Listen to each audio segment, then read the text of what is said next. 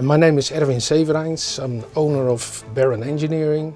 We are in this industry for 22 years now, and we mainly produce wheel hubs for motocross bikes.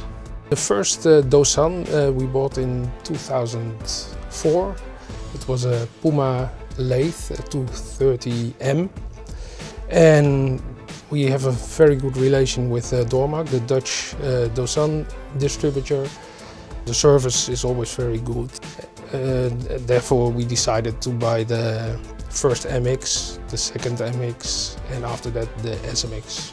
When we bought the first Doosan machine, the PUMA 230M, we produced about 1,000 wheel hubs a year.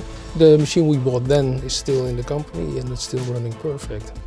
And since we bought the MX and the SMX, we raised the production to almost 12,000 now. We chose for a multitasking machine for the productivity, and I think we need 12 people to do the work that the multitasking machine with the robot arm is doing.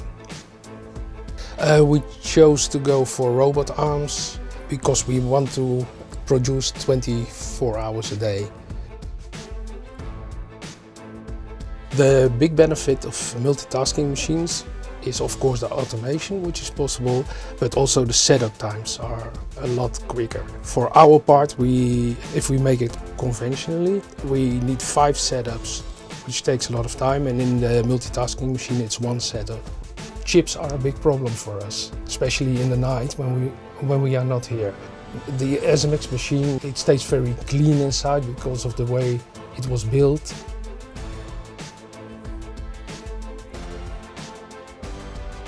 My name is Erwin Severijns. I'm owner of Barron Engineering. I would certainly advise people to buy a Doosan multitasking machine.